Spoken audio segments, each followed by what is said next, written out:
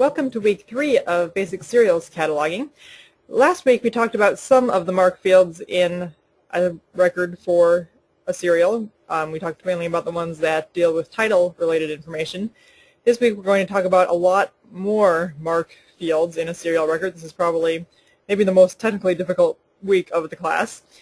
In this video we're going to be talking about mark fields for other descriptive elements and access points, and then we'll talk about notes in the next video for this week. The first field we're going to talk about is the 250 field, which is where you put an addition statement. Now the addition statement is a little bit different with serials than with monographs because an addition has to apply to all issues of a particular resource. So where you'll most often see this in the 250 field would be when there are two versions of a resource issued simultaneously. For example, you'll see on the slide here you could have one that are published for different geographic areas, a Northwest edition and a Southern edition, or for different intended uses, a reference edition and a personal edition, or in different languages, say Spanish and English. So these are issues that come out simultaneously, and the entire run of the periodical is published in multiple editions. And so the content might vary a little bit based on what edition it is. And so this is the type of addition statement that would go in a 250 field. You can see that the addition statement goes in subfield A, and both indicators are blank. They are undefined for a 250 field.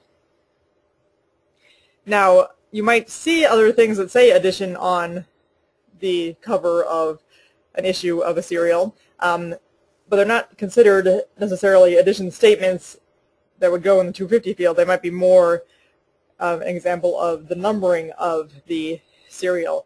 If it's an annual report or something like that, each issue, so to speak, would come out once a year and would be called, the 1990 edition, the 1991 edition, things like that. So numbered editions or editions based on the year are generally considered to be more of numbering, and they would appear in the 362 field, which we'll talk more about later.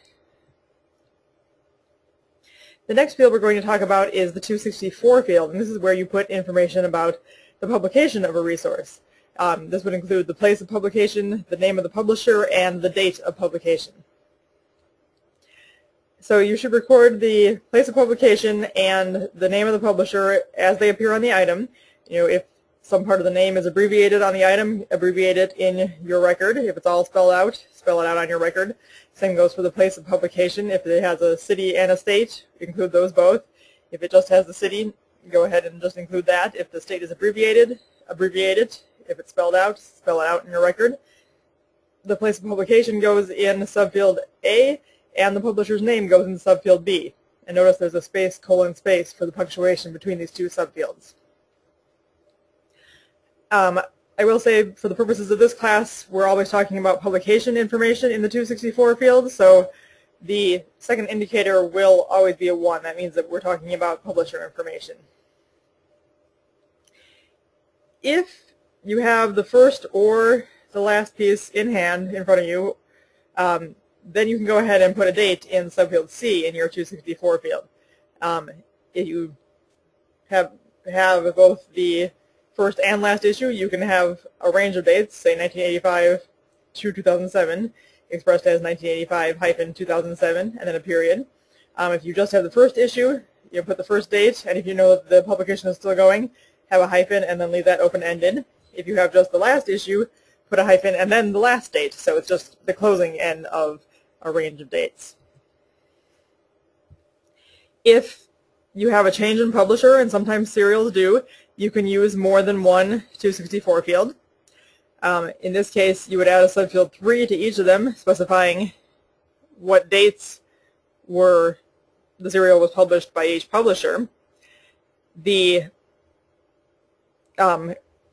earliest publisher would have a blank first indicator in your 264 field. The current one would have a 3. Again, both of them would have 1 for the second indicator. And so you'll notice that, like I said, you have subfield 3 to specify the dates, and then, as usual, your subfield A is for the place of publication.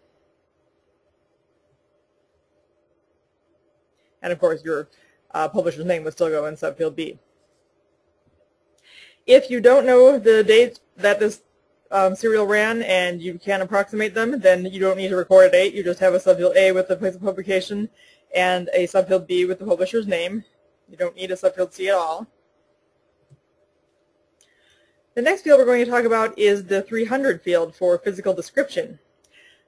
This is where just what it sounds like. You describe what the item looks like, how big it is, how many volumes it has, does it have illustrations. If a serial is complete, meaning it has finished being published, and you know how many volumes there were overall, you can include that information. Put 27 volumes, for example, in your subfield A for your 300 field. Then you have a space, colon, space, and then in subfield B you put in illustration information. If there are illustrations, go ahead and include that information. Then you have a space, semicolon, space, and in subfield C you put the dimensions, meaning the height of the item, and you measure that in centimeters, rounded up to the nearest centimeter. I'll mention at this point, notice that both indicators for the 300 field are undefined. They're both blank. If the serial is not complete, then you don't know how many total volumes there are, so you can just put the word volumes to indicate that it was issued in multiple volumes, and then have subfield B and subfield C the same as you would with a complete serial. Or, according to the RDA rules, you can omit this field entirely if the publication is still being published, and you can come back and add it when it's complete. The next field you'll see in serial records is the frequency note. This goes in a 310 field, and the frequency is just how often this publication is published.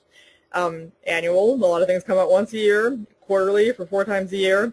There might be a little bit more obscure. For example, the example we looked at last week with the Tennessee Ancestors serial comes out 3 times a year, so 3 numbers a year is what we would put in the subfield A. Again, both indicators are blank for this field. Optionally, if you know the former frequency, this is another tricky thing about serials, sometimes they change frequency. So if you know the former frequency, you can go ahead and put that in a 321 field. You still put the current frequency in 310, but you can add a subfield B for the dates when it started being issued at this frequency, and then you have a 321 field with the former frequency and the dates that it was issued at this frequency. Another field is to indicate the numbering of the serial item. This goes in the 362 field. Use this field only when information is available about the first or last issue. So if either you have that information in front of you or you know the information about that item. So it can say began in 1990, or it can have a volume and a date, and it can also tell you when it ceases. These are what's called unformatted numbering statements. So that means they get a first indicator of 1 for this 362 field, and the second indicator is blank. If both the numbering, so number 1, for example, and the chronology, the dates, January 1997 in that top example, if those are both available, go ahead and include them both. You would put the numbering first and then the chronology in parentheses. And if the numbering or the date, I mean the name of the month, are spelled out on the item, spell them out. If they're abbreviated, go ahead and abbreviate them in your record as they appear on the item. You can, however, make some changes. You can change Roman numerals to Arabic numerals, because that's probably easier to understand. And you should convert words to numbers. So if it was volume 1 spelled out O-N-E, you can go ahead and put that as a number in your record, in your 362 field.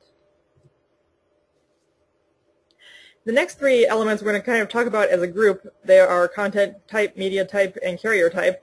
They are new elements for RDA. They did not exist under ASCR 2 rules. These replace what's known as the general material designation, the GMD, which was that term in brackets that you would see right after the title of an item when you do a search result, when you do a search and you get your results list. Content type, media type, and carrier type all kind of work together to describe what an item is that you're cataloging. Content type is the broadest, sort of most abstract. It doesn't have anything to do with the physical carrier.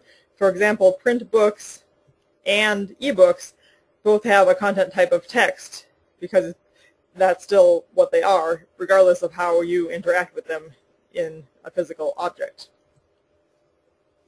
Media type has more to do with how like I said, how you interact with the item, what type of equipment you need to interact with the item. So, for example, DVDs and streaming videos both have the media type of video because they're both visual items. You need some kind of video equipment to interact with them. But they have different carriers. One comes on a disc and one is an online resource. So they have the same media type, but as we'll see, they have different carrier types. A DVD would have the carrier type of video disc, whereas a streaming video would have the carrier type of online resource. So they are both related because they have the same media type of video, but the physical item is different in these cases. So as you saw in the past few slides, content type, media type, and carrier type go in MARC fields 336, 337, and 338. The terms that you need to use in these fields come from very specific lists of approved terms. They are part of the RDA rules. They're available on the RDA Toolkit, which is the online product that you can access the RDA rules for a subscription fee. They are also all available for free on the Library of Congress website, so those are the lists to consult for your content type, media type, and carrier type. These are pre-established control vocabularies. You can't just use whatever term you want. You need to choose one from these lists.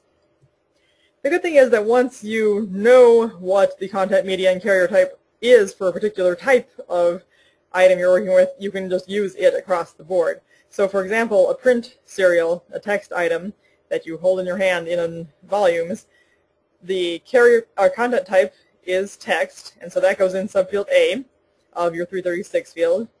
The media type is unmediated because you don't need any extra equipment in order to read a print serial.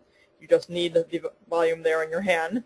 So that unmediated goes in subfield A of your 337 field.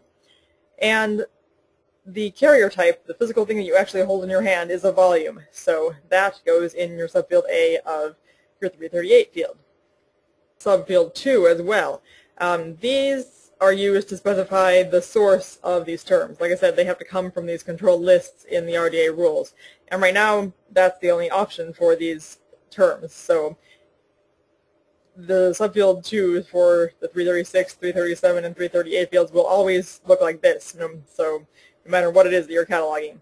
And these are all kind of codes that mean this comes from the RDA list of content, media, and carrier types. So for your 336 field, subfield 2 is RDA content, run together like one word.